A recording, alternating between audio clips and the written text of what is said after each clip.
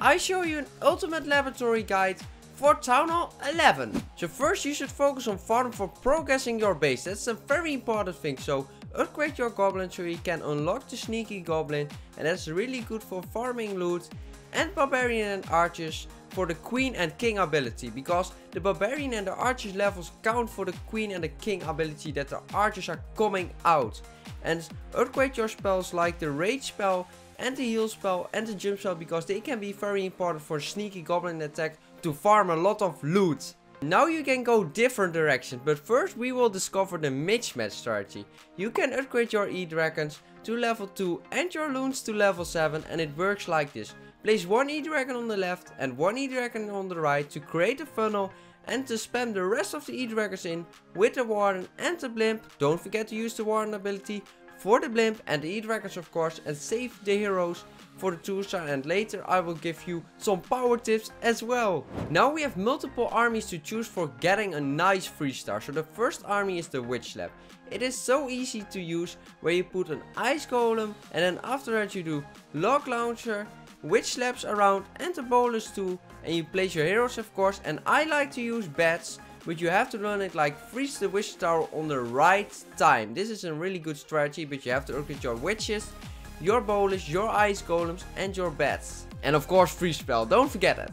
The second army I really like is the hybrid. The hybrid is a lot of work and hard work. But what you should upgrade is the healers for the queen walk and the hawk miners to go from the side of the base. For example, you go in one side, you attack from this side, you place your miners and your hawk riders in, so you need high levels for the hawk riders and miners to create a nice 3-star. The Sap Dragons is a really good strategy for Townhall 11, but you have to upgrade your dragons and the lightning spell so you can knock down 2 air defense in a battle. That's a very important thing. You can also farm with dragons if you like it, so then you need to upgrade it for farm as well.